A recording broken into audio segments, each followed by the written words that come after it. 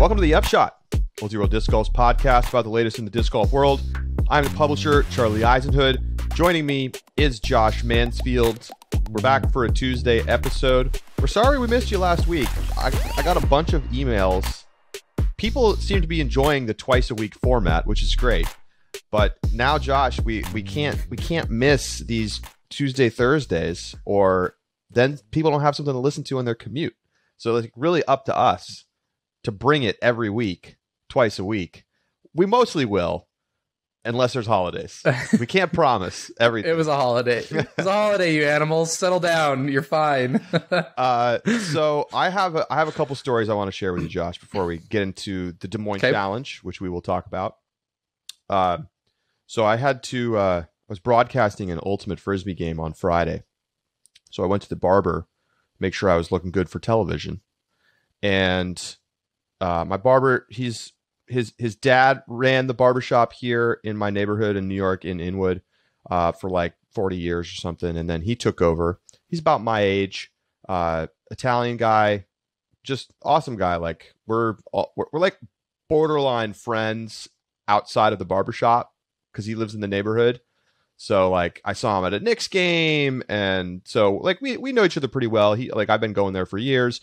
He knows that I do disc sports stuff. I mean, he doesn't really know anything about them, but he knows that I have a website about this stuff. So he's like, I'm getting my hair cut, and he's like, "Hey, did you see that disc golf shot?" I was like, "Oh, like the crazy." He's like, "Yeah." I was watching it on SportsCenter. And so he's talking about the shot, having seen it on the top 10 on SportsCenter. I didn't bring it up. I didn't say anything about the World Championships, nothing. And I told him, I was like, I was there. I was like 30 feet behind the basket. And like we were talking. And then the other barber chimes in. He's like, "Oh, yeah, I love disc golf. Like I go play in Connecticut sometimes." And I'm just like, disc golf is, the pace is still red hot. Like, I think the sport's still growing a lot right now. Like, I keep waiting for things to kind of cool off, and instead, I have my barber talking to me about disc golf unprompted at the barbershop. And then later in the weekend, I go to my buddy's bachelor party, and he brings up the shot. He's talking about James Conrad. He's like, "Man, it was crazy, outside in, like." And so then I'm talking with them about it, and I show the rest of the party the shot on my phone because some of them hadn't seen it. And then I was with my wife's family a little bit over the weekend, and one of them brought up the shot. Okay, so I think sometimes it's easy to be like, yeah, like, SportsCenter top 10, like that's cool, but whatever. But the regularity of being sort of shown something starts to normalize it in a way that you can't quite match. And I've seen people getting all worked up about the fact that crazy guy with the flag shorts is running around with no shirt on. Like, it's such an unprofessional look for disc golf. And I'm like, y'all watch sports? Like, there's like naked streakers running on the field on a regular basis. Like, I think that happened during the Euro Cup final yesterday. So I don't know. Like, to me, I think it's, if people are going to get worked up about that and be like, "Oh, look at all these drunk stoners," which, Scott Van Pelt did talk about how drunk everybody was. The thing is, over time, that chips away. Think about how much different it is now than it was like 10 years ago when people just like didn't even take it seriously at all. And now people are like, "Oh, wow." And, I bring up, at the bachelor party, I was like, "Hey, Paul McBeth," like I set the scene for them so they could understand the context of the shot and why it was so important. And I was like, "Yeah, Paul McBeth is a 10-year, $10 million endorsement contract." And like people's jaws hit the floor.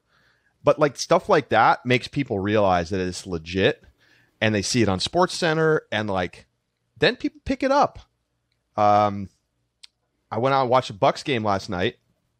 Nice win, Bucks. And didn't think they had it in them. Come on, they've been doing. I thought the Suns were going to roll them, man. They've been doing it.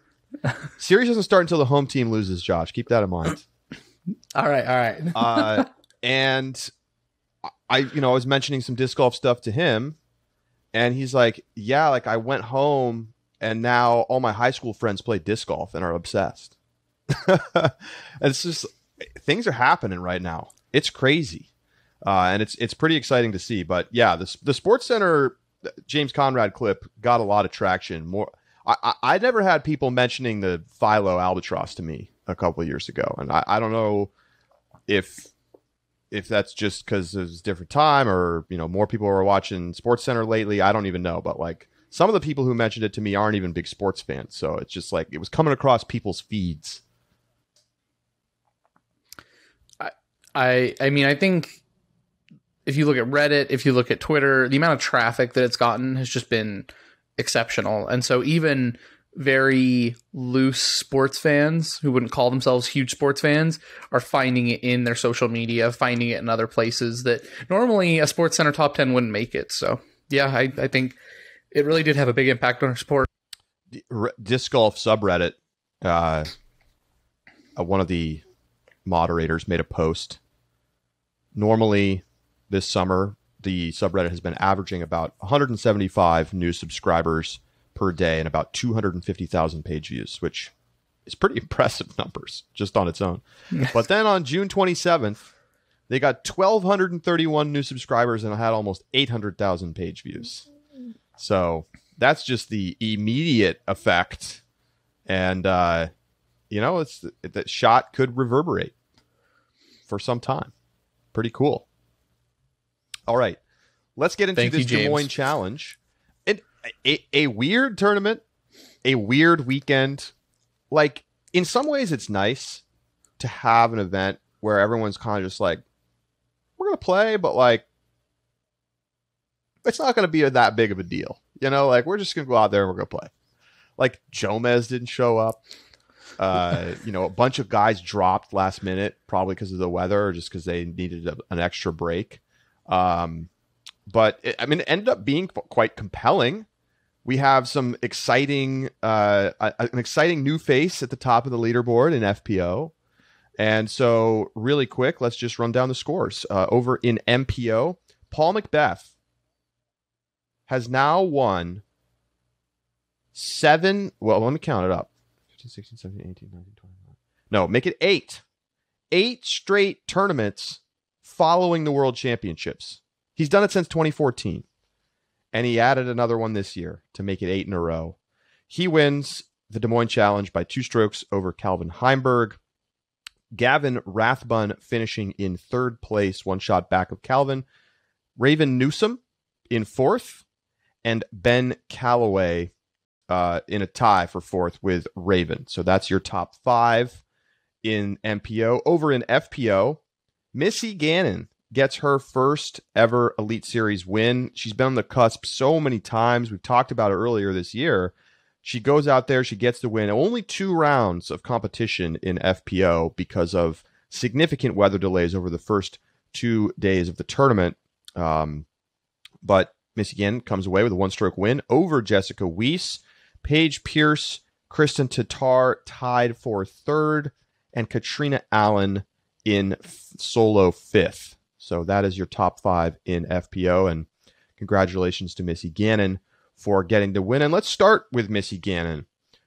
This is a player, Josh, that has been very competitive, consistently finishing inside the top 10, often inside the top 5, but hasn't very often put pressure on, actually trying to win in a tournament. And, we got to talk about the 2-round thing, but she comes away, she gets the win. To me, this is like kind of cements her as one of the best players on tour. And she may not be a player that can win on all styles of courses. She may not be a player that's going to compete for, winning Elite Series events week in and week out, but very consistent and, now gets to add the trophy to the shelf. Very nice trophy, by the way, from the Des Moines Challenge. And it seems like it's just got to be very satisfying and gratifying for Missy to get a win after the grind of the last few years. And I'm sure for her, because if I'm not mistaken, they were told, at least prior to the second round or early in the second round, that, you know, because of the delays, I know some rounds were cut in half, that was going to be the only round. They knew before the final day that it was going to be yeah. So however many holes she played at that point, I mean, she still had to make that big putt on 18. So like it for her, it has to feel like, you know, a win. My question for you, Charlie, is which storyline do you think we see emerge in the months that follow this win? Because I see two that are possible. The first one is I see a Chris Dickerson storyline where, you know, always near the top, but never really contending. You know, he usually took himself out in day two or day one, and then second place on Sunday, and played himself back into second place, right? And then gets the win at USDGC and really cements himself as like one of the top 5 guys. And then, you know, playing well at Worlds, etc. So, you know, I think there's the Chris Dickerson storyline that Missy Gannon, in terms of her results, have mirrored well. But on the flip side, I think of another player who is, you know, won a 2-round tournament due to a tournament getting cut short. And everyone was like, oh, is this like their breakout time? Like, are they going to cement themselves in the top 10? And that is Colton Montgomery at Waco last year when the tournament got cut short because of COVID. And then since then, I mean, Colton, I don't know if he's had a top 10 finish at a Pro Tour event. So, you know, and I'm not saying I think Missy Gannon will continue to be competitive, but also, I mean, relative to the depths of the FPO and MPO field, top 5 to 10 on FPO, top 20 in MPO. I mean, she's playing well. Don't get me wrong, but which of the storylines do you think we see emerge from this weekend? I don't think either is exactly right. Okay. We'll get into the stats because I think it's important to note that when we talk about this, but I don't see Missy as going on some kind of Chris Dickerson-like tear to finish the year. But I also don't think she's going to be irrelevant, which, you know, let's be honest, Colton Montgomery hasn't really been relevant in at a tournament, you know, towards the finish in quite a while. I think she's somewhere in between those two things where really I expect her to do more of what she's been doing, which is finishing like 6th, 4th, not really competing for the top. But then again, you know, we're going to be on more disc golf courses now, and we're going to get off the super bomber courses that I don't think favor her game. So somewhere in between those two things, I think I wouldn't put it past her to win another Elite Series event at some point. You know, I think she showed this was a distillation of how she can win. Not a lot of mistakes, putting solid, and, you know, avoiding out of bounds. And when you look at the stats, what you see is that of players in the top 5, she had the lowest birdie percentage. But the difference was that she only bogeyed on 6% of holes, while other players were, you know, Jessica Weiss in second, 14%.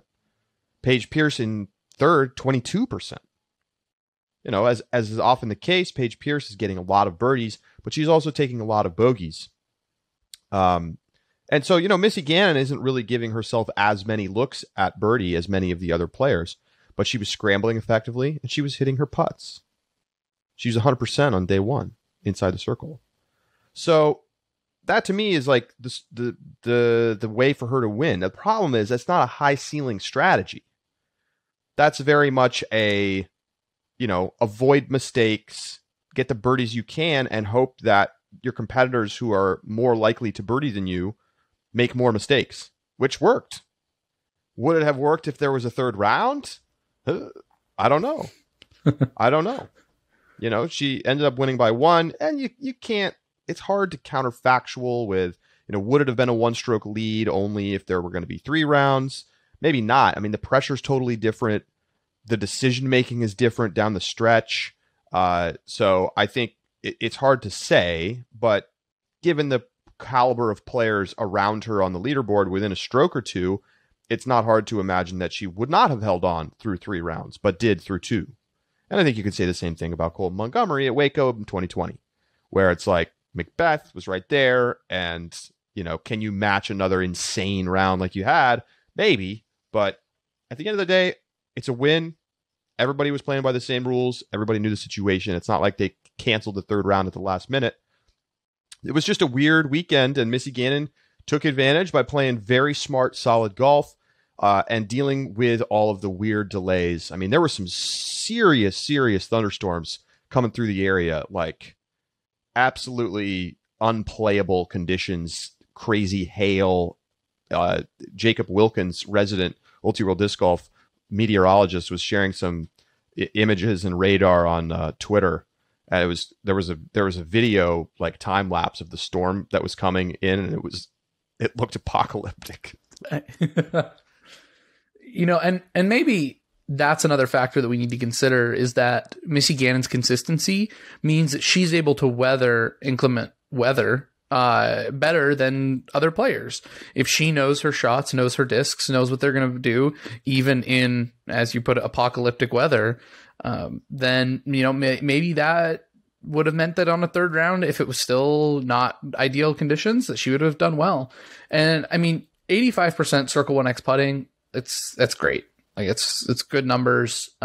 She putted well, stayed out of the out of bounds. And like you said, it just played a solid game. The one thing I want to note that, I mean, I don't want to take anything away from Missy, but Kristen Tatar in strokes gained tee to green was better than Paige Pierce. And I mean, her putting wasn't quite as good, but not much off. I mean, if Kristen Tatar, and I think the numbers look better. I mean, I'd have to go back and look at Worlds, but in my, just a quick recollection, seem better than they did at Worlds. So maybe by the end of the month, I mean, she already got Clash of Canyons. She already has to be thrilled with her, American tour for what she's going to have for this year. But I hope that she just keeps building that confidence, because it's fun to see her name back at the top again. Well, I mean, the stats look amazing for Kristen everywhere except on the green. The putting is just not good enough. She was 69% this weekend, which, it's not disastrously bad, but it's not good. Missy Gannon led the tournament at 85%, by the way. So, yeah, I mean, I think, look, let me ask you a question. Does this change in your mind who Missy Gannon is as a player, or make you think differently about her game because now that she's won one? No, I think, like you said, it more than anything kind of cements this. So it kind of cements who Missy Gannon is. It is noteworthy, though, where she has played well, because last year when we first started talking about Missy Gannon, I say we, I mean the disc golf world. I wasn't on the Upshot yet, but when we first started talking about Missy Gannon, when you interviewed Missy Gannon, it was right after the Dynamic Discs Open, where right after the COVID break, she comes back and takes second. And, now at this course, was it Pickland Park? Pickard Park. That's what it was. Pickard Park. It felt very Jonesboro-esque in my mind. I mean, some long fairways, some open fairways, but felt like a disc golf course. And that seems to be where, I mean, she plays it well, but she plays best on disc golf courses, I think. So elsewhere, Jessica Weiss having a very good weekend, and I think led the tournament in strokes gained from tee to green with 13. I mean, through two rounds, it's a very good number. Couldn't quite do enough around the green, and just took a few too many bogeys, basically. I mean, OB, probably the biggest story for Jessica Weiss, took 4 out-of-bounds strokes to Missy Gannon's 1. But a strong weekend from her. Are you worried at all about Paige Pierce? I got worried about Paige Pierce earlier in the year, and then she won 3 in a row. So, no, I'm not. I think she's coming off, Paul McBeth comes off of Worlds, and he comes off of a World where it was pulled out of the basket from him by a yellow and blue envy. And I mean, to no fault of his own in that final round.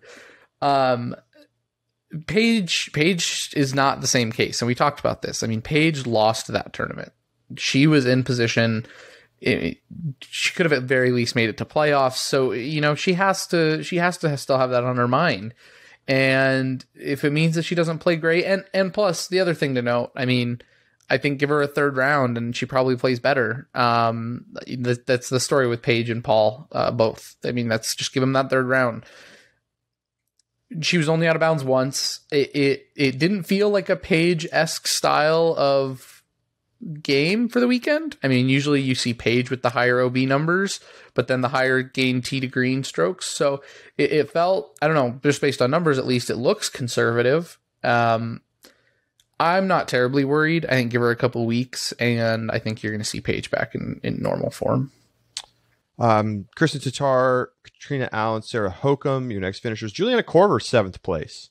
All right, let's just take a little glance over at the standings in the Disc Golf Pro Tour right now, because Juliana Korver said that it's her goal to qualify for this Golf Pro Tour Championship. And so let's take a look at where we are right now. Juliana Korver in 16th place today. And so that puts her in the championship if the season were to end today. So she didn't play any Pro Tour anything until Goat Hill Silver Series. She's now played 5 Pro Tour events, 3 Elite Series, 2 Silver, and has finished inside the top 10 at 4 of the 5 and was 12th at Portland. Juliana Korver, as long as she keeps playing, and she's signed up for most of the tournaments down the stretch. She's not signed up for MVP, but otherwise is going to be playing Deglow, Preserve, Ledgestone, Idlewild, Stafford, which is a Silver Series, and the Green Mountain Championships. I mean, she's like, is it wrong to call her a lock the way she's been playing? No. I mean, if you look at her standing, she hasn't missed top 16 once. She's taken 12th at Portland, and mind you, Portland, right? Like the course that even OTB that we thought was really long, Portland's like, hold my beer. Like I can show you better. And then so sure, Juliana Korver takes 12th, whatever. But then since then, it's just been playing incredible. She's been playing great. I would be very surprised if she didn't make it. And here's the reason why. Right now, because on some of you look at some of the names behind her, you're like, oh well. I mean, you've got Holly Finley, Alexis Mondahanu, Ella Hansen, Cynthia Ricciardi, Heather Young. I mean, people who could very feasibly catch Juliana Korver, assuming they play well. But then if you look at some people ahead of her, Owen Scoggins is only registered for 2 more events on the year. Rebecca Cox is playing in more tournaments. Valerie Mandahanu only registered for 3 more tournaments this year. So just, some of those names above her, I could also see sliding down a little bit. So I don't see any reason why Juliana would miss this cut unless a couple players, I mean, by a couple, I mean probably 4 players behind her played out of their mind well in order to get ahead of her. Speaking of, let's just take a quick look at the top 5. Paige Pierce, Katrina Allen, Jessica Weiss, Kona Panis, Missy Gannon, right there in 5th place. I mean, she's really played well this year. That's the thing. Like, this is not an out of nowhere win for Missy Gannon. She's got a podium finish. She's got multiple top 4 finishes, pretty much all inside the top 10 except at the Portland Open.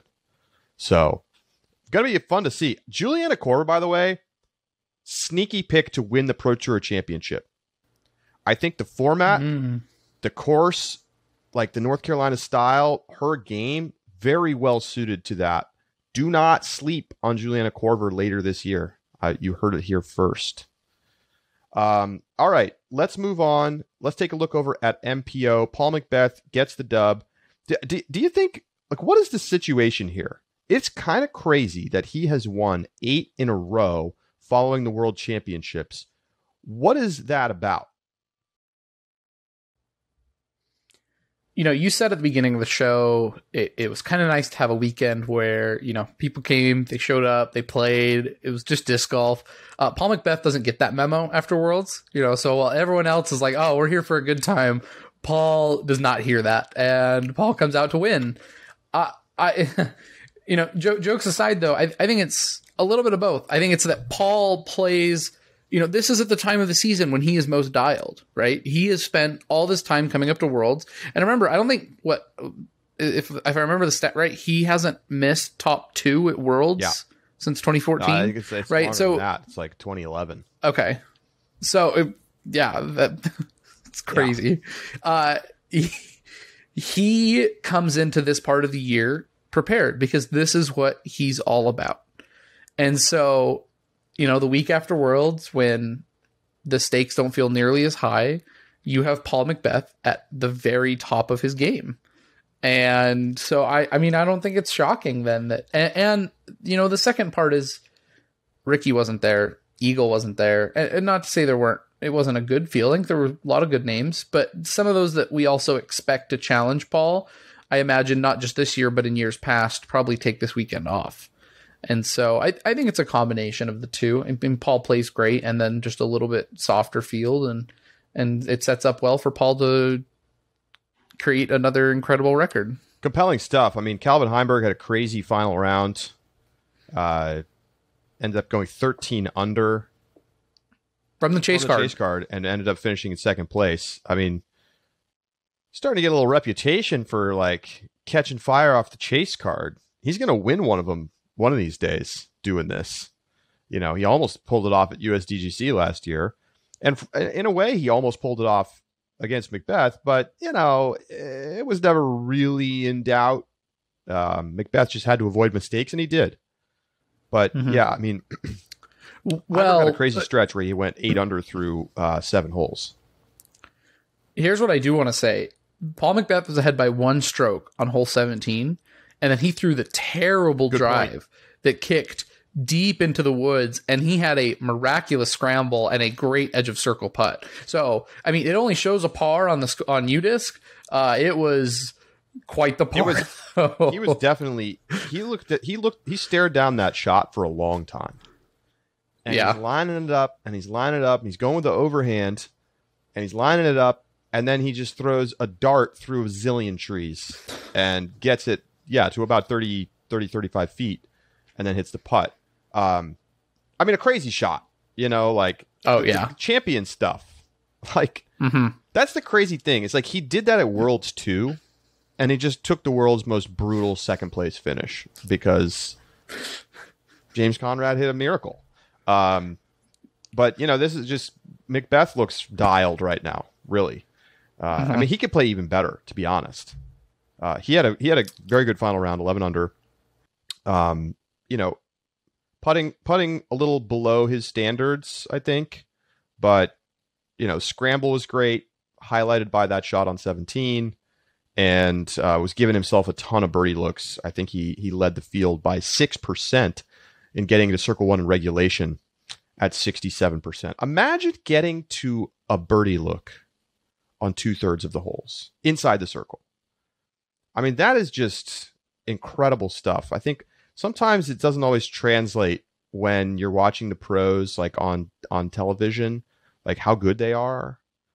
Sure, you can appreciate it when they throw really far, but it's like, okay, like I could throw that shot, but like, could you get inside the circle on 2/3 of holes on a gold layout? No. Maybe 10%. Calvin Heimberg, plays well again. It's just interesting with Calvin Heimberg. He just hasn't been able to quite find all the pieces to get the win this season. It's honestly, it's weird because he's been playing so well, and yet just not quite enough. I don't know if there's anything to make of that. I mean, he's been incredibly consistent again this season, and he's going to need to win an event or two if he wants to be in the hunt for Player of the Year. But I think if you just look at like average finish, he's probably right at the top 3, easy. And I mean, there's 2 things to note on that. The first of which is, I think that there are some good courses coming up for Calvin. I mean, remember his breakout tournament was the Music City Open. So, it's not a Pro Tour event, but it is an elite series. I think that there are some courses that I expect Calvin Heimberg to play very well at later in the year. And the second thing, though, is, I mean, this is Paul. I was shocked when I heard this, but they said it on Disc Golf Network. This was Paul McBeth's first Elite Series win or Pro Tour win of the season. I don't know if it was Elite Series. They said Pro Tour win, so I'd have to go back and check. But I mean, that's, so we're over here. We're like, oh man, Calvin just needs to string it together, and then you're right, like he does. But the fact that this is Paul McBeth's first as well, I think that should just kind of point out two things. One, just how competitive the MPO field is. But two, yeah, this is his first Elite Series win. No, he won DDO. I've got DPT. DDO. Yep. Okay, DDO. He has two. So I was looking at Disc Golf Pro Tour standings. So he gets DDO. I think that this should just point out how competitive the MPO field is, but also how well Eagle has been playing on the year as well, because Eagle's got 3 wins. And so, but like you said, Calvin, great average finish. He'll get there. I'm not worried about it. I think he'll do, maybe it's a Chris Dickerson storyline where it just waits till the end of the year to get hot. I would, if you asked me to put money on it right now as to whether or not Calvin is going to get an Elite Series win this season, I would probably put money on him getting an Elite Series win. I would too. Yeah. Let me ask you this. We're basically at the halfway point of the season. And on Thursday, on our show on Thursday, we're going to come back to our stock picks. We're reopening the market. We're going to take a look at how our portfolio has done since our previous stock picks. And we're going to make some updated picks on Thursday. So we're looking forward to doing that. But as we kind of get ready for the second half, and I know people say like, Worlds marks the second half. For me, the second half starts now, because we have this long stretch, and now we have a week with nothing, no tournaments. I mean, there's tournaments obviously, but there's no Silver Series, no Pro Tour, no National Tour, and then boom, we hit this big stretch coming up, starting with D-Glow. And also, like, D-Glow is going to have a PDGA Summit. There's going to be some big, deep, important conversations about the future of the PDGA going on. Like, this is the biggest, most important PDGA Summit in like 10 years. I don't think that's an exaggeration. And so, like, the sport has had all this crazy growth, and it feels to me like this is sort of the natural break point before we then enter what I consider to be the second half of the year. I get it. If you want to say it's Worlds, that's fine. But to me, Des Moines Challenge feels a little bit more like it's with Worlds than that it's starting the second half. To each their own on this. But anyway, who do you take right now, if the season ended today? Who's your MPO player of the year?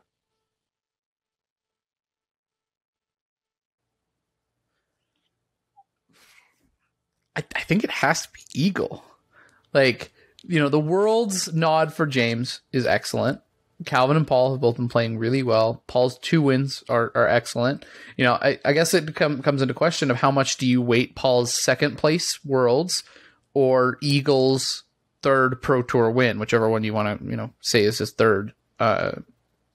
Portland Open, obviously, by schedule, but whichever you want to list in terms of importance. I think that's kind of the comparison you got to make. 3 Pro Tour wins is a lot. But that, I think I would probably weight the second place at Worlds higher. I think I might say Paul, because, and it's also the type of second place, right? It wasn't like Paul coming from 10 strokes back and like losing still by 5, like where you're like, yeah, he never had a chance anyway. Like, I think, and it's not to say, look, I am the first one to shut down any Eagle can't play in the woods, right? I picked Eagle to win Worlds. I have long been on that train, even before Worlds. That being said, I think there is some fair questions about the fact that, his 3 wins are all on golf courses. Paul, playing well at a little bit more variety. I think Paul's probably my player of the year, halfway through the year. It is close. It is very close. Eagles had a couple clunker tournaments, but he also has the most wins of anybody on tour this year. And look, a win is a win. I don't. When I start to look at the stats at the end of the year, I'm not looking at what kind of course were they playing on. Like, everyone has the same courses to play. You win, you win. So you got McBeth now with 2 Elite Series wins, and then the second place finish at Worlds. You have Eagle with the 3 Elite Series wins, and ended up finishing well inside the top 10 at Worlds, but wasn't really competitive to try to do anything at the tournament. So the thing that it's hard. Like I think right now it feels like a bit of a toss up. Recency bias makes me want to pick Paul, but I do think you have to wait wins. This is why we're lucky we get to wait till the end of the year. Maybe it will become more clear. I think if Eagle wins a major, he's probably going to win it this year. But yeah, that's easier said than done. Well, and we can't leave Ricky out because Ricky's got 2 Elite Series wins and 2 Silver Series wins. So, in terms, all 3 of those players have 2 Elite Series wins. But then you have to wait a second place Worlds finish from Paul, 3rd Elite Series wins from Eagle, or 2 Silver Series wins from Ricky.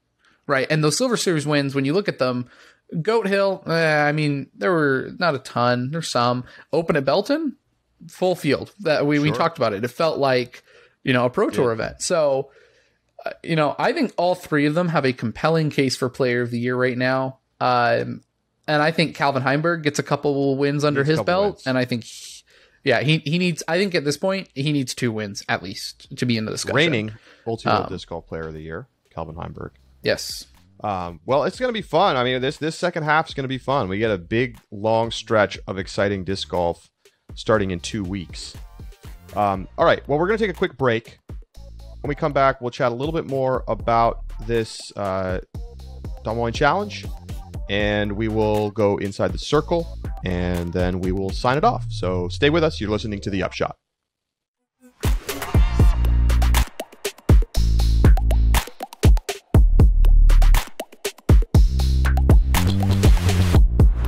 The Upshot is presented by Pound Disc Golf, makers of the best bags in the sport.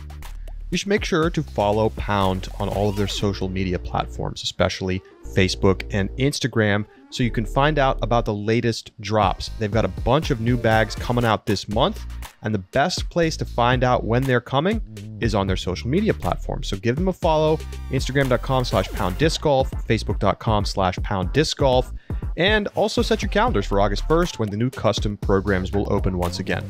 Find out more at PoundDiscGolf.com.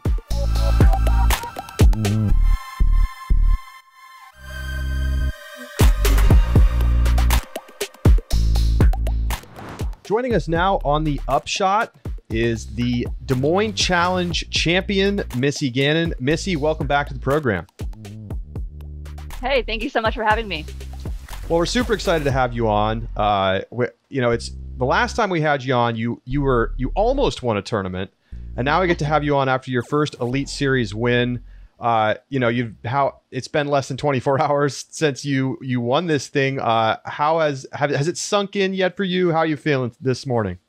Yeah, I think now it has. I woke up and I kind of was able to go through all of the messages I had and see that final putt all over Instagram and social media and rewatch it. I couldn't help it. It was just one of those, it's one of those moments I'm never going to forget. And so, yeah, I think now it's kind of sunk in, but it definitely took a little while.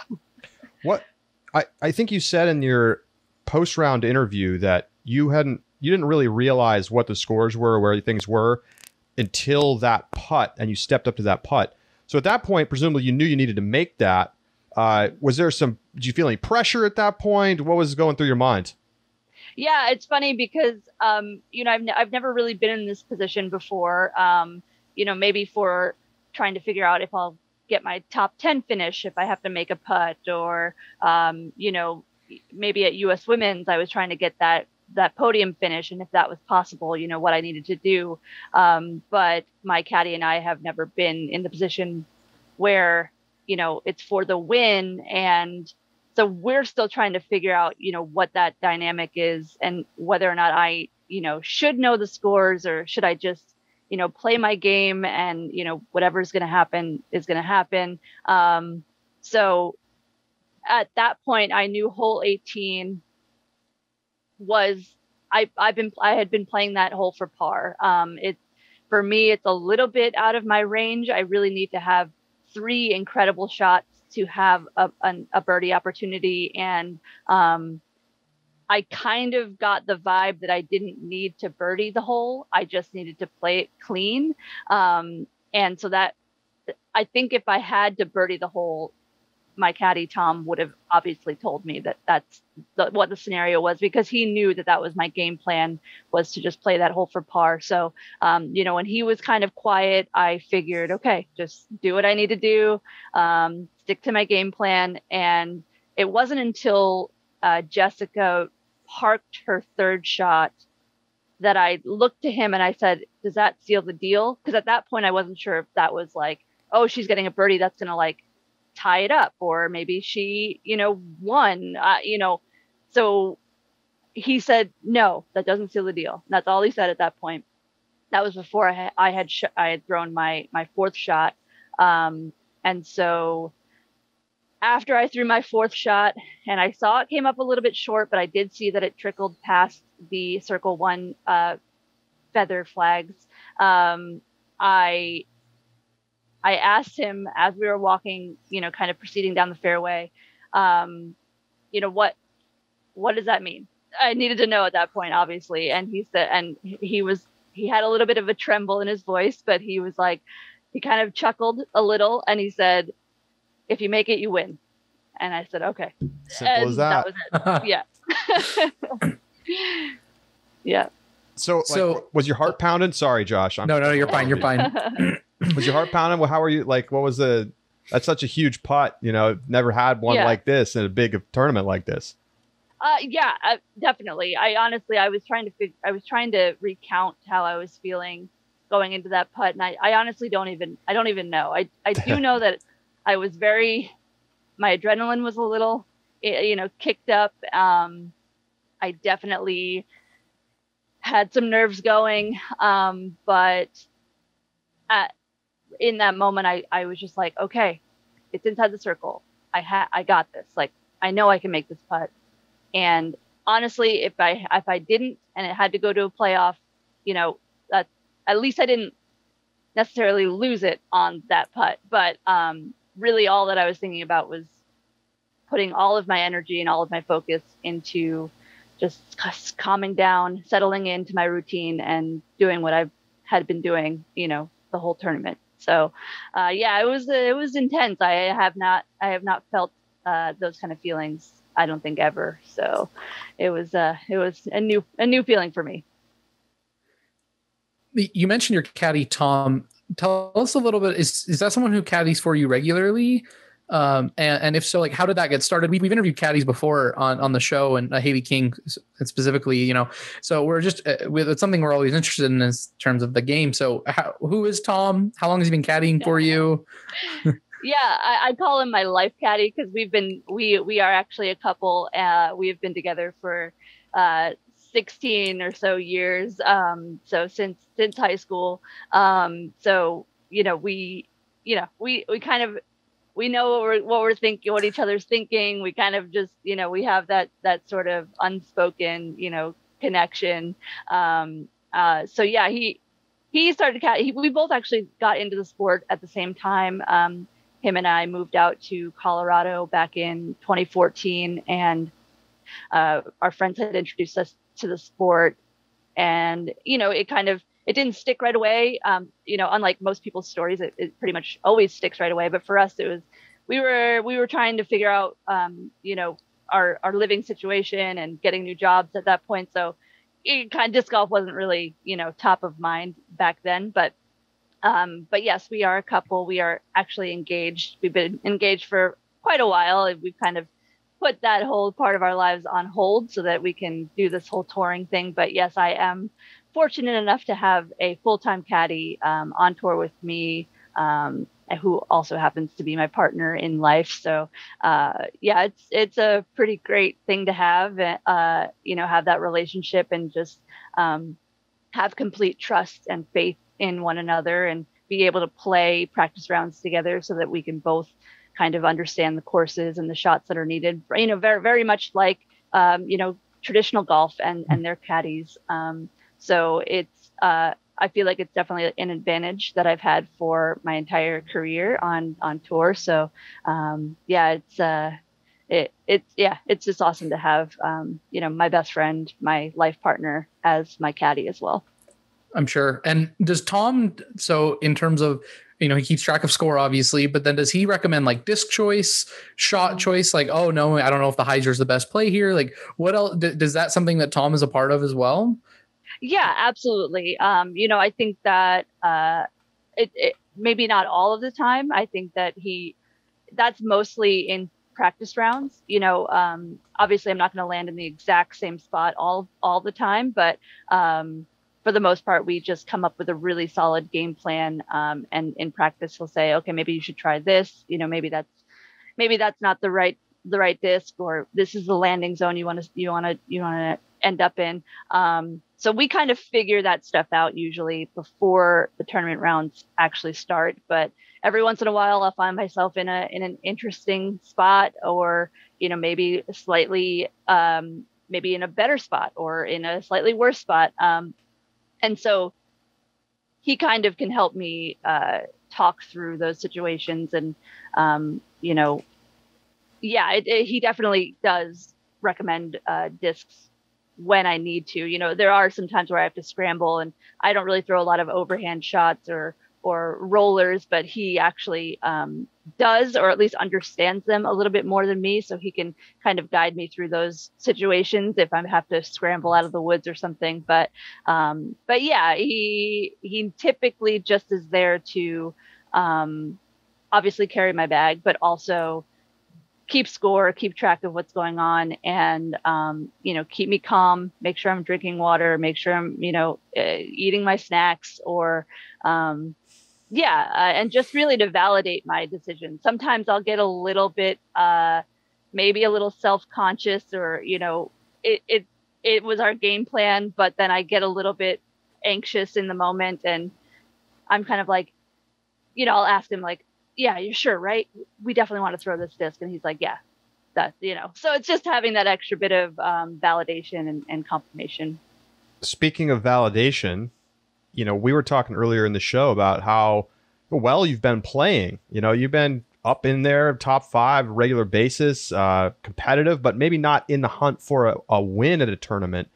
How validating do you feel that getting this Elite Series win is, given how close you've come in the past, and really how competitive you've been over the last 2 years?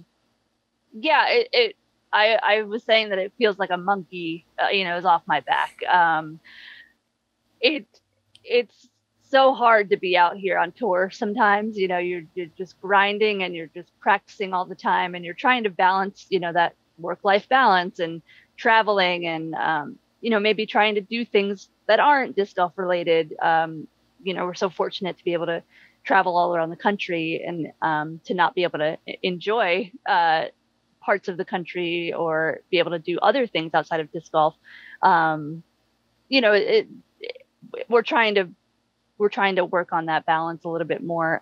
But yeah, being able to finally put the rounds together, and it was only 2 rounds.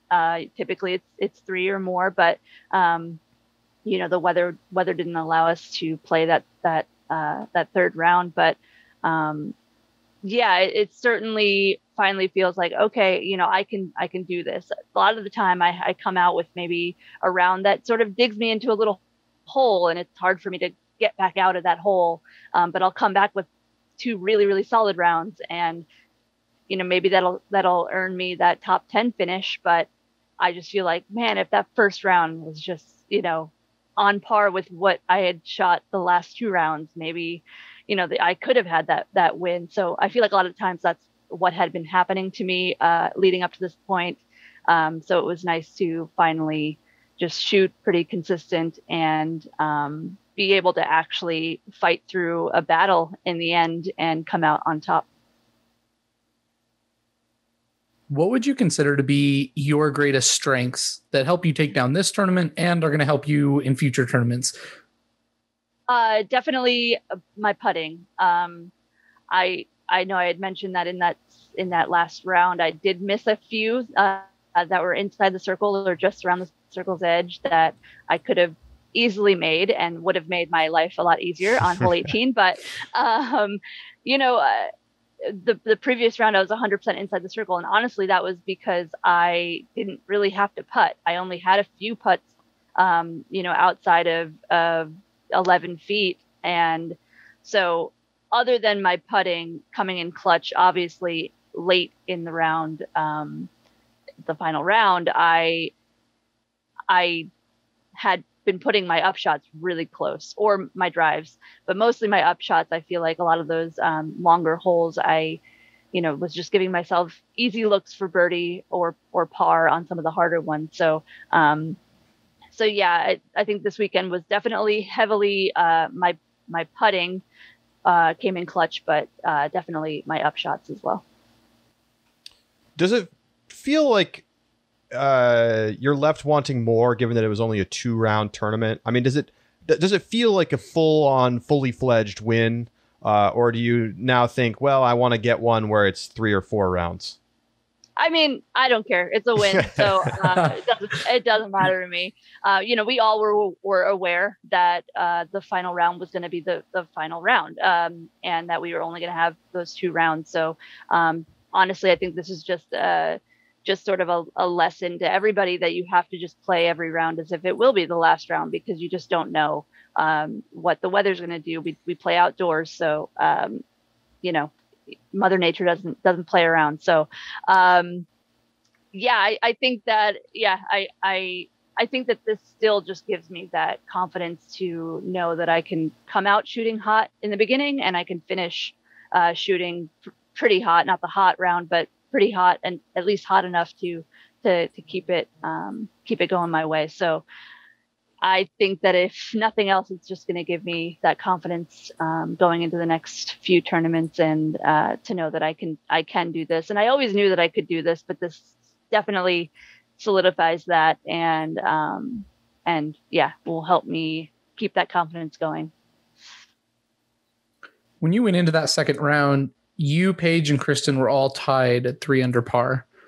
Did your game plan change at all, knowing that was the last round, that you need to play more aggressive or what have you? No, I think I pretty much played every single hole exactly the same. Maybe I stabled up a couple times because it definitely was windier yesterday than the first round, but pretty much exactly the same. And honestly, when I came out during round 1 and I shot 3 under, and that was with a bogey, nothing felt like anything really went wrong, other than going OB to get that 1 bogey. Everything just felt right. And I had played 4 practice rounds, so I knew that I was prepared. I knew exactly what I wanted to do. There was maybe 1 hole, I think it was hole 16, that really technical short downhill hyzer with a lot of OB surrounding the basket. It's just a really strange shot. And so I think I had changed my game plan from round 1 to round 2. I ended up getting the same result, but for the most part, I had thrown both shots in practice, and then I kind of, you know, still wasn't really sure what I wanted to do on that hole. So that was really the only hole that I think I changed up. But yeah, it was just, I knew that I could go bogey free out there, and I think that is always an awesome thing to do, because you're never gonna, you know, lose any of the strokes that you gained. But to have that confidence to know that I can play really clean out there, and if I play my game plan, I'm gonna come out, you know, without too many mistakes and without too many bogeys, and you know, with a few birdies under my belt. So yeah, it was a solid game plan, and I'm glad that it worked out. I'm sure it sucked because of the weather, you know, causing all kinds of delays, and there was crazy hail and thunderstorms and everything else. What did you think of the course, Pickard Park? And you know, this is a new stop on the Disc Golf Pro Tour, perhaps a temporary stop. I guess we'll see what happens in the future. But this replacing, you know, part of the European swing. Curious for your thoughts on this course, and then secondarily, like maybe looking back to what we've done so far on tour and where we're headed out to the East Coast. just, general thoughts on the landscape of the courses on tour this year. Yeah, I loved it. And I think there were nothing but positive feedback for this course from a lot of the pros. I think that it felt like a course. It felt like it was made for us. There was really nothing else out there, maybe a couple of baseball fields, but nothing, in on the track other than the disc golf course. And it just felt like everyone wanted us there. And, I think it had a little nostalgia with Worlds having been there in the past. And, it had all the shots. It had forehands, backhands. It gave you several different opportunities and different ways to get to work your way down the fairways. So I think that's all that we can ask for as professional disc golfers, having options and being able to showcase our game. So I hope that it stays on tour. I think that I feel like it will. I don't have any inside information, but just based on all of the feedback. And I talked to the parks director afterwards. He came up to me to congratulate me, and he was really excited to have us all out there. And he, seems like he has a great relationship with the local disc golf club that helps out at that course. So, it always feels good when everybody wants us to be there and wants disc golf to be, a major part of their hometown. So, that's awesome. And I think we'll see it on tour coming up, but I loved it. I think that it was a great segue into coming to the East Coast. It's sort of, a little more wooded, a little more humid, a little bit more green. So I'm actually originally from New York, so I love the East Coast, and I love that kind of golf. So I hope to see it again, and I definitely will be back to defend my title if it is. Sweet. I'm curious, your thoughts on I feel like I remember you posting something on Instagram during U.S. Women's with some issues with the way that things were playing out there. Paige Pierce was very vocal, some other players as well. I may be misremembering, so correct me if I'm wrong. And then, Worlds, there's been some controversies this year over the past few weeks vis-a-vis, the PDGA and operations of the majors. Just curious for your take on things, and, now that we have some distance from those events, how you feel like those played out. Yeah, I think that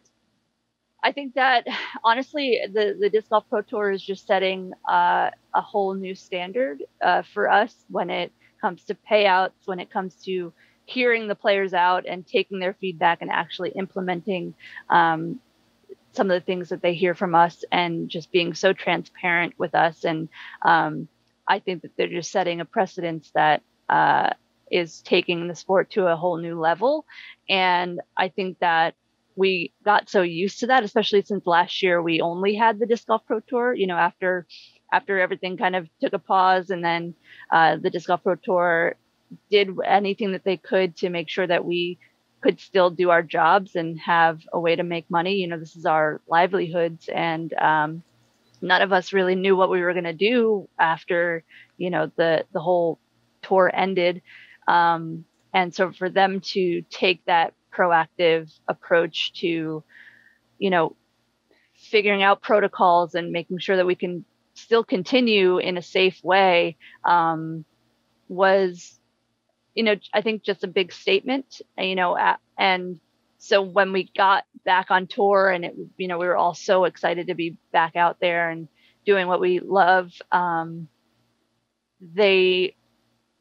we come to 2021, and everything's kind of back to normal. All of the NTs are back pretty much, and the majors and the Disc Golf Pro Tour, obviously. And maybe, I wouldn't say we were spoiled, but I do think that the Disc Golf Pro Tour decided to, take their own path and take initiative to make these events bigger and better. And obviously also the local crews that they're working with play a big role in that as well. But I think it all just comes down to communication And I think that maybe even with the year that the PDGA kind of took off from the professional side of things, set them back a little bit, possibly. I don't know. And that's the problem. I don't know. And maybe there's more ways I can get involved in the PDGA to find out more information or to be more aware of what's going on in the organization. But with the Disc Golf Pro Tour, I don't have to. It's all they're just so transparent, and they keep us in the loop before things are even posted anywhere or officially, an email officially gets blasted out there.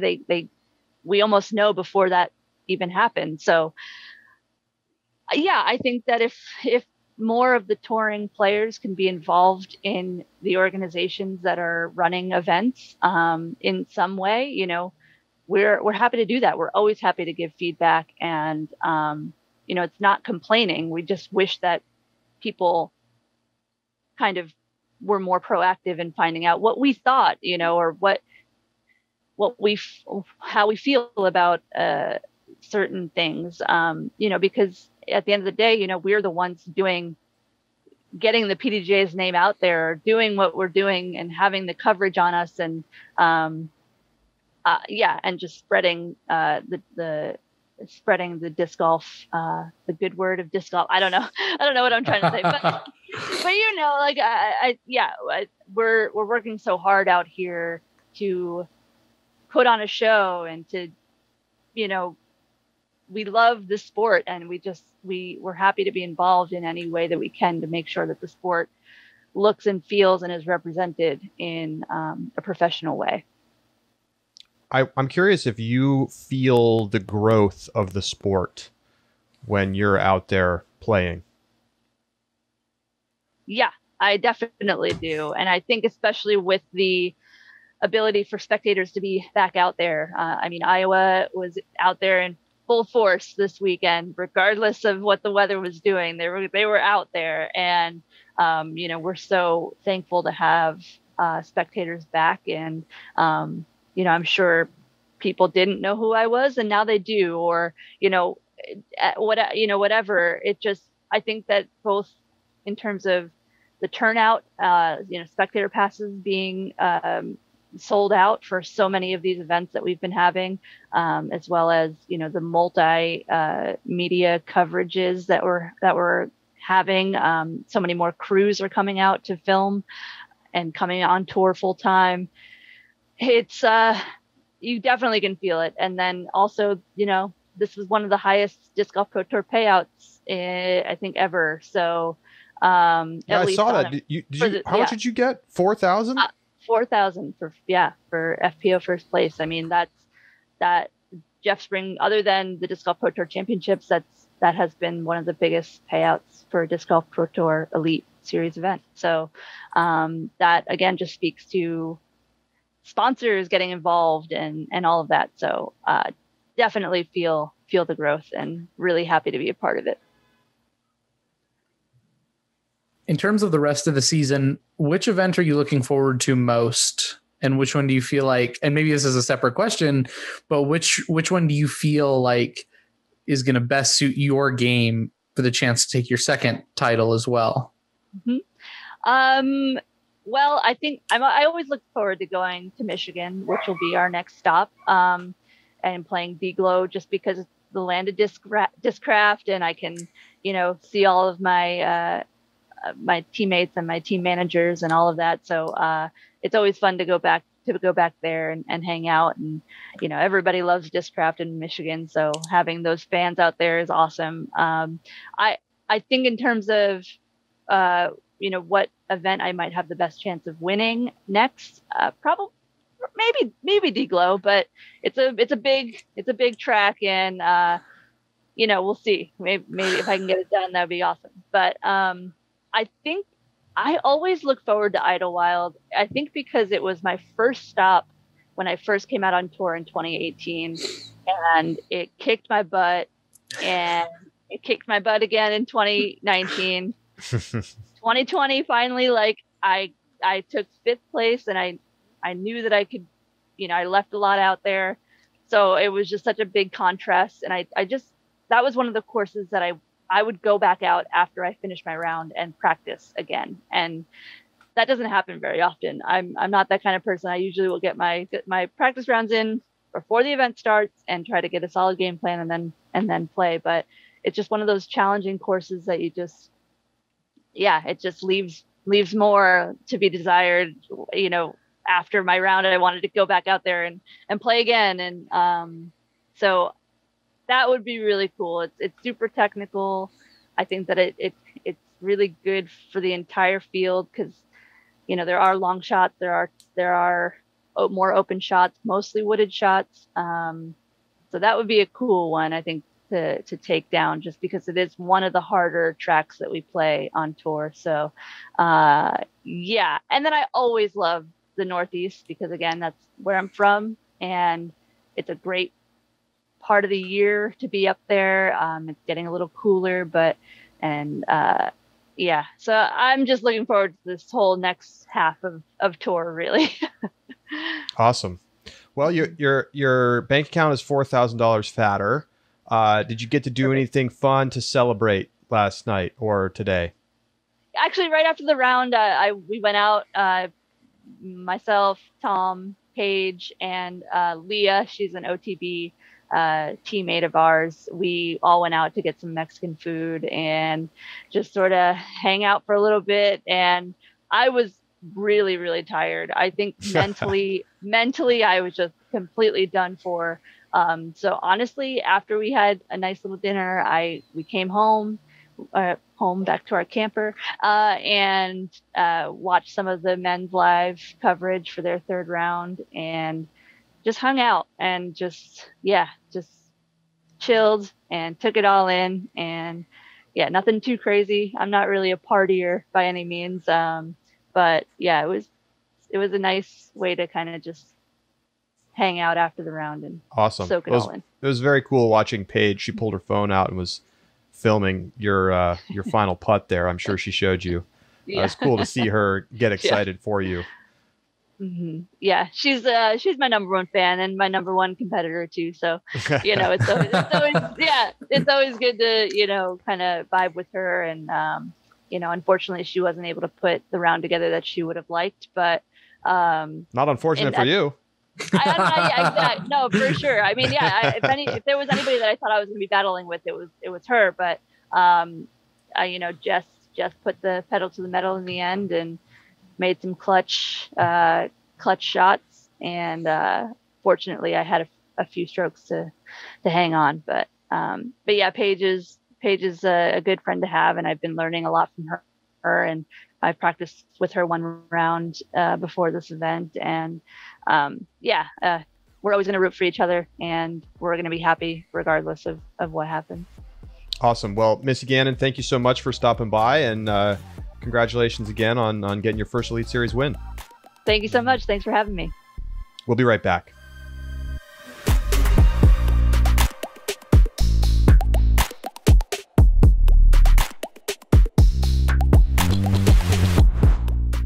Welcome back to the Upshot. Josh, I told you, James Conrad, just going to be chilling. It's just going to be chilling post-Worlds. Chalk it up, over under. I take the lead 3-2. All right, I do want to say it was so close. It was so close. Look, if Ben Callaway had not decided to birdie 3 of the last 4 holes, when he was back tied with 7th, so was James Conrad. It's like he was in 7th. So I blame Ben Callaway. Ben Callaway is the reason I lost this over under, and I knew I should have set the line at top 10. But you know what? It was a good line. It was a good line. It was close. So close only counts in horseshoes and hand grenades. Yeah. By the way, I bet on the Bucks Suns under 222.5, and that last second meaningless 3 from the Suns that just barely missed long was the reason that I won that bet. And that's how it goes. Sometimes that's how it goes. Sometimes it goes in, sometimes it doesn't. Sometimes Ben Callaway birdies the last 3 holes, sometimes he doesn't. So anyway, let's talk a little bit about a couple of guys up at the top of the leaderboard in MPO. Raven Newsom finishes in 4th. Gavin Rathbun finishes in 3rd. At some point, we got to acknowledge that these guys are killing it. And that, like, are we seeing some, like, next generation going to start winning tournaments soon potential here? I mean, I feel like Gavin Rathbun particularly has kind of been hanging around the top 10 quite a bit this season. He absolutely has. And in fact, if you look at the Pro Tour standings, Gavin Rathbun is in 11th place right now, ahead of our, I think I would say probably most talked about, most noticed young prodigy Kyle Klein, who's in 12th place. So, you know, we talk a lot about how well Kyle Klein's playing, and he is. I mean, absolute credit to Kyle Klein. Just in Pro Tour standings, though, I mean, Gavin Rathbun's been playing excellent. So, and then Raven Newsome, I saw him on here, 21st in Disc Golf Pro Tour standings. So, I mean, they're playing well. I'm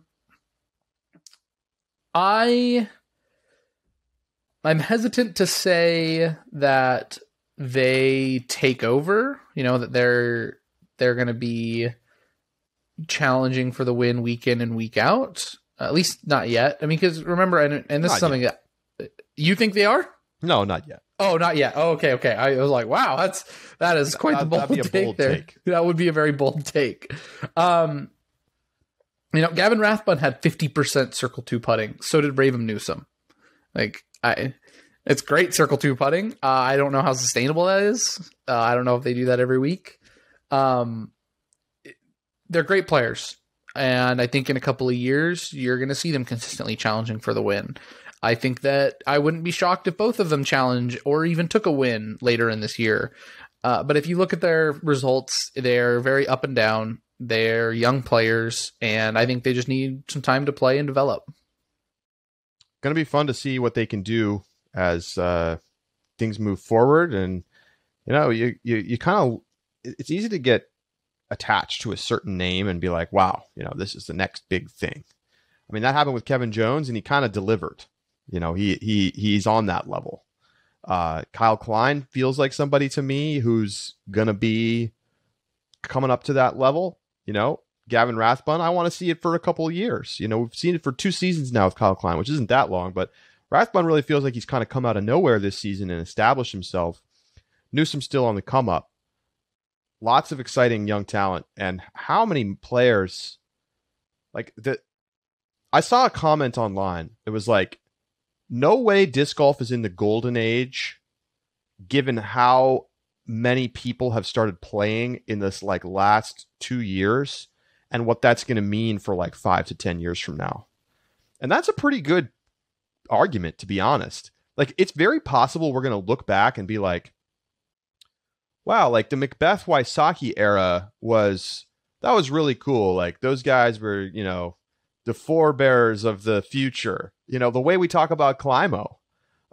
And obviously it's far more competitive these days than it was in the Climo days, but it's still, you know, there's really only 5-6 players who you really feel like on a regular basis can win tournaments. And if you look at the PGA Tour, there's 20. So I'll be curious to see if as the, you know, the base of the sport has and will continue to broaden as players filter into the top ranks in the elite game, and it gets harder and harder to become, you know, to be out there on tour if you're not a super elite player. I'm going to be excited to see what happens. But I kind of buy that argument that, like, as good as things seem right now, we have a better future in store as courses improve, as the quality of players from 1 to 50 at a tournament gets way better. I think things could be pretty exciting, because don't forget, like, you still have people coming in having barely played at all before in their life, like a Brody Smith, and finishing in the top 25 on a regular basis after like a year of playing. Like, how many players like that are showing up right now that we haven't heard of yet? That's a real thing that's happened. Speaking of players who are going to show up in the future and be competitive, the Junior World Champions have been crowned. Let's go inside the circle and talk about some of this week's news. Well, as you said, Charlie, we'll start off with the top of the Junior World Championship. our boy, Cade Filamahala, pulls it off, wins by 9 strokes. Wasn't he junior down boys by like 18 10 under. strokes? After round 2, he was down by 10 strokes and came back. And, and granted, you got to remember, Junior Worlds is 6 rounds and a final 9. So long tournament. But Cade Filamahala wins by 9 strokes in Junior Worlds. You know what, Cade, congratulations. You can start cashing in on those checks you win in Open. So wouldn't be surprised to see him on the Pro Tour more often now that this kind of part is finished. So in Junior Girls, there was quite the battle. Melody Castorita takes it at 28 under par, but Stacey Haas shooting a 26 under par with a 996 rated round in round 5. So, I mean, and Stacey Haas, only a member of the PDGA since 2019. Wow. So another example of players not playing as long. I would not be surprised to see. I mean, after that, I think third place was 39 strokes behind Stacey Haas. Unreal. So, yeah. Those are 2 names to follow. Melody Castorita has now won 2 Junior Worlds in a row in the Junior 18 division. Yeah. So keep your eye on both of them. In Junior 15, Luke Taylor wins it by 1 stroke at 60 under par. Before you move on, we got an email about Luke Taylor. Okay. What does that email say? Luke Taylor, we talked briefly about the current standings of Junior Worlds last week when it was under, sort of a couple rounds in. And Don emailed in to let us know that we should have talked about Luke Taylor. He's from Michigan. And Don had seen him play at the Michigan Junior State Championships. And at 14 years old, he competed at Deglo last year and finished 4 under par, which was good for 73rd place, 2 strokes behind Jeremy Colling and Casey White, 1 stroke behind Brody Smith, and 1 stroke ahead of 2018 world champion Greg Barsby.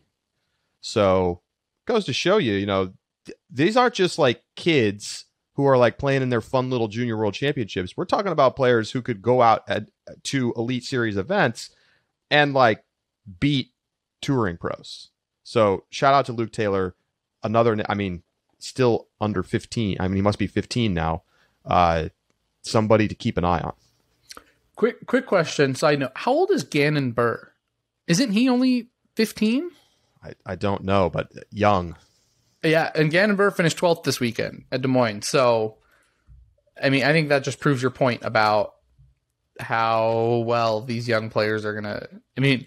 they're going the days of the Ezra Aderholds who walk on in 2 years and then find themselves competitive at the Pro Tour. Those days are coming to a close quickly. Interesting. I don't know if I buy that. I think there's always going to be room for people. Like if you took an NFL quarterback and you're like, hey, here's a bunch of discs, learn how to play. I think that they could go out there and be immediately competitive. And that's going to be true for some time.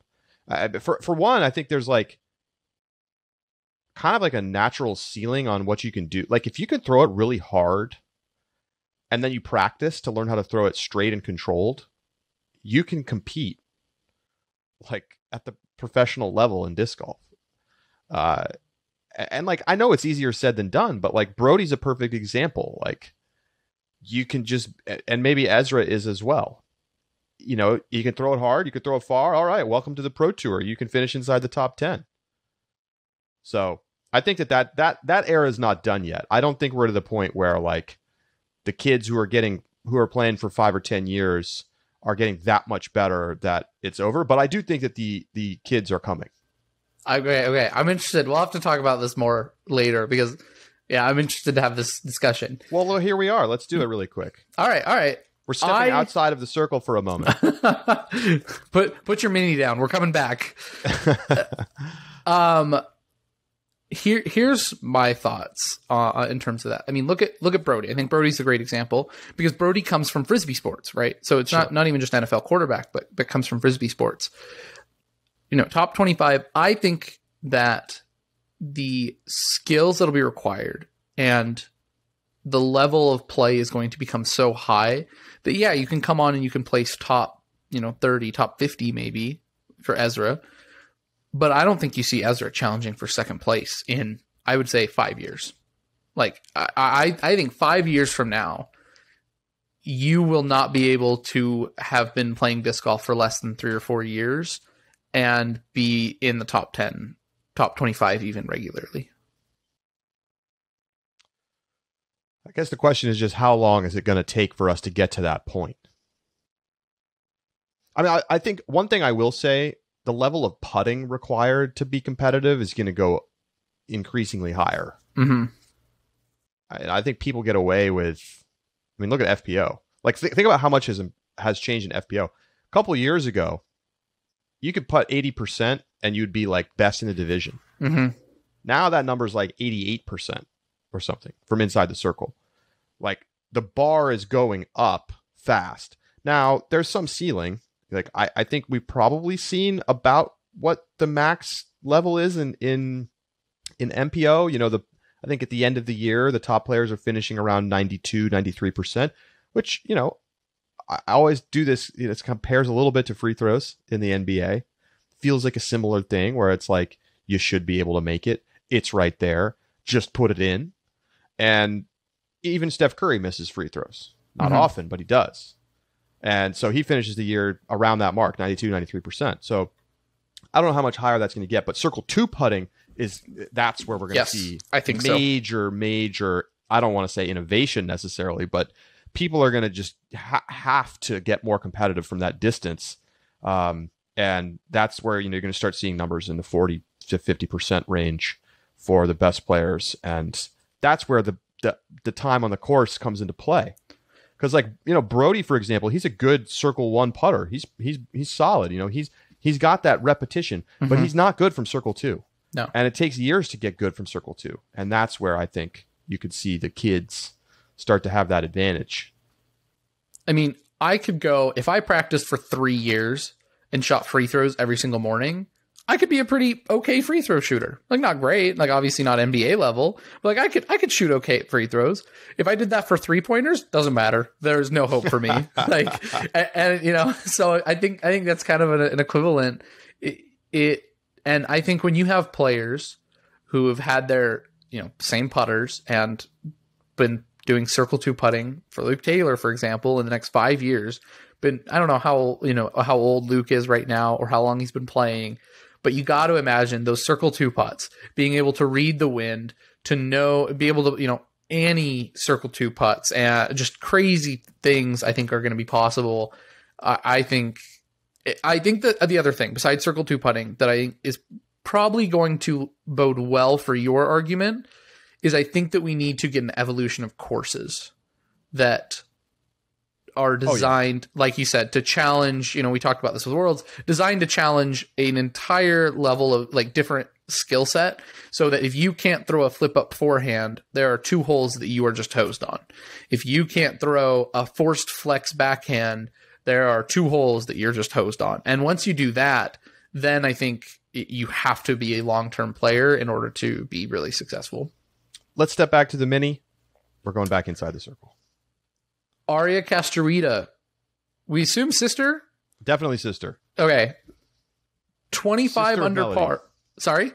Sister of Melody. There's 3 yes, Castorita sisters. Yes. Haley took 3rd. Haley Castorita took 3rd in Junior Girls 15.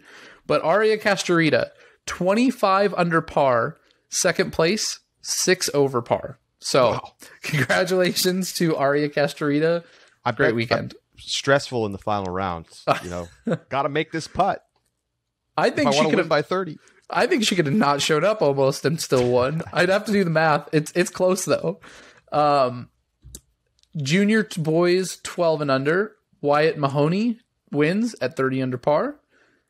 Junior girls 12 under par. Ava Meyer wins at 34 under par. Junior 10 and under boys. It's just crazy to me how many divisions they have. It's so cool. Amazing. It's so cool. Junior boys. By the way, 10 Wyatt under. Mahoney threw a 975 rated opening round at age, I don't know how old he is, 11 or 12 probably. Wow. Charlie, have you ever thrown a 975 rated round? I haven't. I have not. Yeah. It would be humbling to go out there and get whooped by a 12-year-old. Junior boys 10 and under, a field that had 24 players in it, which is just so many to me. Gabriel Anderson 4 under par, Junior girls 10 and under. MJ Gager wins at 72 over par. And then junior boys 8 and under. That's a division. They go so far on these. Incredible. Nathan Brewer wins at 15 under par. Good for you, Nathan. Good round. 15 over. Or 15 over. Thank you. 15 over. Yes. I was like, wow, 15 under. Yeah. Rated 677. Shot an 817 rated opening round. Let's go, Nathan. Exciting. There's so many players. I mean, this tournament gets bigger every year. Awesome to see. Congrats to all the champions. Next up on Inside the Circle, PCS Sula Open. Blair Asgeirsson from Iceland takes down the win. Won by 7 strokes. For USDGC. Yes, qualifies for USDGC along with the 4 players behind him. So, congratulations to all those players. I'm interested to see how many of them are able to make it out. And Charlie, I didn't realize just how big disc golf is in Iceland. I have to be honest. So, yeah, and Blair. I don't know if I can say with certainty that he's the best player in Iceland, but it's the name that I know, so I think so. And then over in Open Women, Anniken Steen. I apologize if I pronounced that improperly. Anniken Steen from Norway takes down the win. Definitely a smaller field in Open Women, but still, congratulations to Anniken. All right. Finally, last point on Inside the Circle, Brian Schweberger is the second player ever to get to 300 career wins, PDGA sanctioned events, a couple weeks behind Elaine King, who did it first. So congratulations to both of them on what are incredible career milestones. Awesome to see Schwebby get to 300. Jeremy Coling on Instagram, when Schweberger posted about getting to 300 wins, was like, well, Elaine King beat you to it, so who cares? Hashtag race to 400. So that'll be cool. Can one of them get to 400? I wouldn't be shocked. Disc golf lifers. Disc golf lifers. And that's what we got for Inside the Circle, Charlie. All right, well, that is going to do it for today's show. Thank you so much for tuning in. Stock picks coming up on Thursday, so take a look, print out the markets, get a look at your indicators, your charts. We're going to be reading the tea leaves, and we're going to be placing our bets, allocating our portfolio on Thursday. So thank you for joining us. For Josh, I'm Charlie, saying so long, and we'll talk to you next Thursday right here on the Upshot.